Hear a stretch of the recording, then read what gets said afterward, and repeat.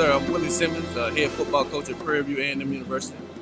Today we're hosting our first elite football camp for high school age prospects down here at CES, Houston Sports Complex. So we're very excited to be here.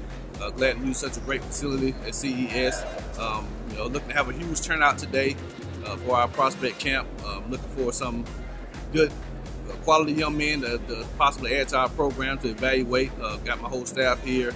Maybe have some guest coaches come from other places to evaluate some prospects, but definitely want to just do a good job of establishing the Prairie View name down here in the Houston area.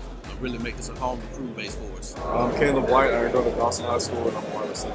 Well, better techniques, releasing from the ball, catching, just the basic stuff, just to improve my craft. I'm trying to get better today. Working my feet, working my hands. I'm just trying to get better today. Really, with a football camp, you look for young men who want to compete. It's a chance for them to show themselves to us face to face. Outside of pads, outside of spring practice, or around their coaches. So this is their chance to be evaluated by us. This is also their chance to evaluate us as a coaching staff. A lot of these guys, this will be their first time interacting with this new Prairie View football staff.